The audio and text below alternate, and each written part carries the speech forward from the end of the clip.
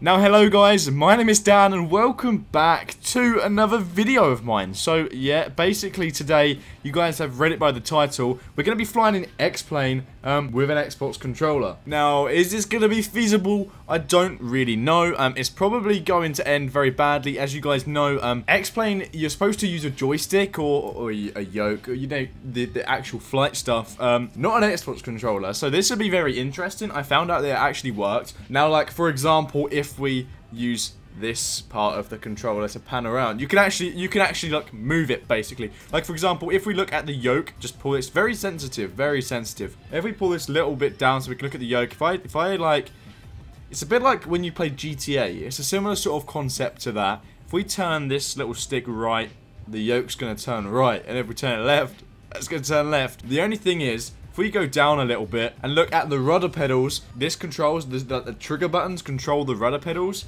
so that will be very interesting. I don't know how to gain speed. So as you guys can see, it says Xbox One S controller. Apparently that's what we're using. When we're not, we're using the Elite controller thingy, but I'm assuming that's just what it's going to be. Okay, we've got to recalibrate now. I've changed everything back, so let's just play with the buttons a little bit. Okay, and now that that's done, we can actually attempt to fly with an Xbox controller. Let's see how this actually, let's see how this goes. This is gonna be interesting. So I don't actually know how we can make the throttle go up. Let's see if, I don't know what kit, we can't use like the same sort of things as you would on GTA. So let's just use our handy mouse which we have here. We'll have to use the mouse for some things actually, but let's go ahead and turn the parking brake off. Yeah, we need some flaps. Yeah, let's add some flaps. Flaps. Okay, we're going up the runway, so this is a start. Let's just pull back. And there we have it. Oh, positive rate. Gear up. Thank you very much. So we're up. Let me switch cameras, actually. It's very sensitive. The camera jolts around all over the place.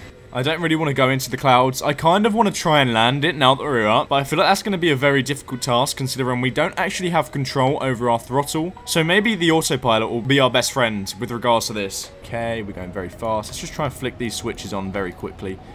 Let's just land this. Hopefully the auto throttle will work. Oh my god, look at where we're going. Okay, let's go ahead and let our gear down, and we should also add some flaps. That might be a good idea. Let's add some flaps. Hopefully the auto throttle works. This would actually be really cool if we can land it. I'll actually be very surprised. Obviously, we're going to test a few aircraft. This is actually much easier than I thought it'd be. I mean, it's very sensitive and it doesn't actually work that great. There are some controls that don't actually work. But at this rate, if the auto throttle works, we should be able to land this 737. Well, our gear's out, so if we butter with an Xbox controller, I'm just a straight up legend. Okay, here we go. 50, 40. Come on. Come on. 10. Oh. No way. We need to watch that in the replay. That was actually very smooth. I'm very impressed. Although, I don't know how to stop. So let's just forget the stopping part. Okay, so now we're back in the replay mode, but the window wipers are sort of slightly stuck. But let's ignore that. As you can see, we basically had like no flaps, but that's amazing. That's cool. That just adds to it, I guess. No way.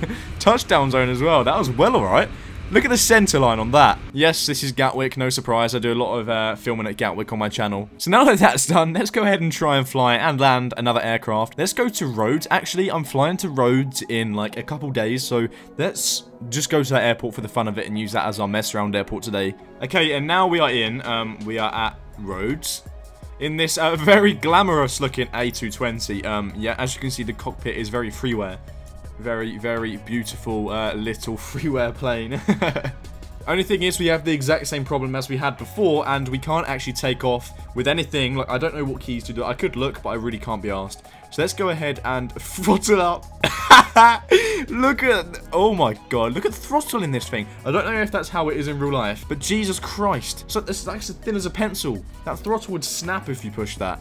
Oh, okay. But apparently we can't actually do that. So we're gonna have to go and see like what settings mean what actually. So F1 and F2 it said. Apparently the camera gets stuck in this position. It's really weird. Let's go ahead and increase the throttle. Yeah, let's do that.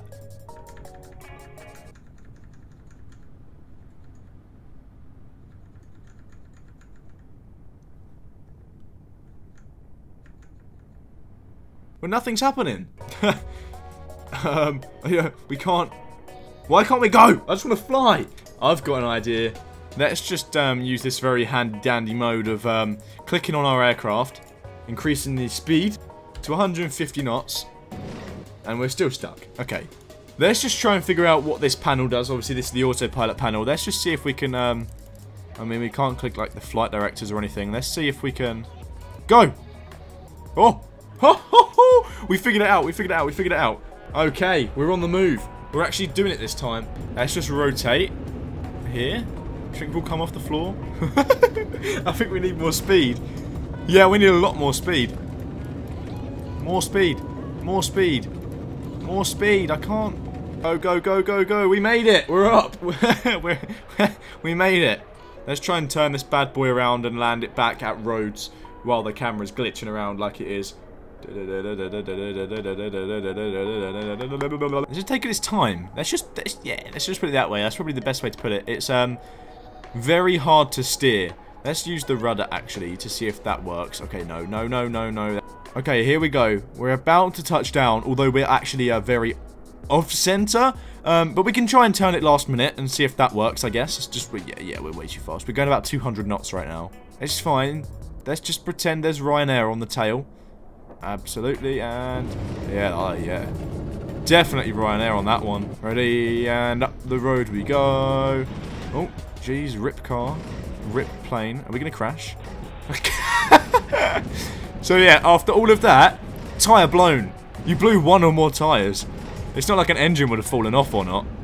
And on that note, let's try something a little bit faster. Yeah, just a little bit.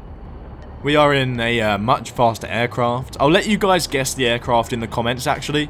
Let's close the canopy. As you can see, that just closes on us. Thank you very much. We're now protected from a lot of wind. Lovely stuff, lovely stuff. Okay, and now the throttle actually works on this one, which is a good thing.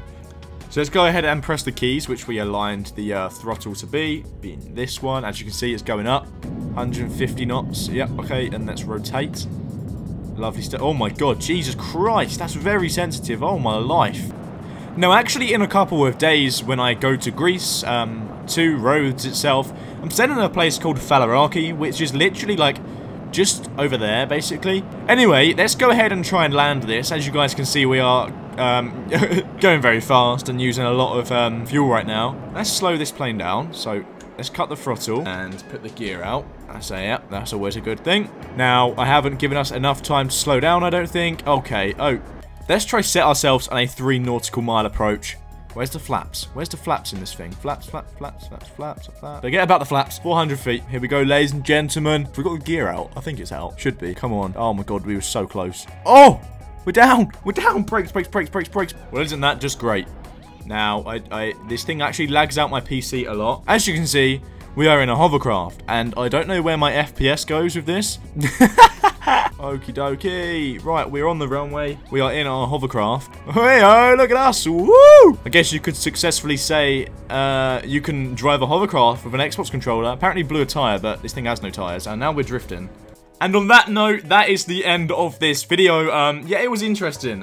Turns out you can successfully fly planes with an Xbox controller, just not that well. Ready? Drum roll. Subscribe. That's all for this video, guys, and until then, I will see you guys in the next one.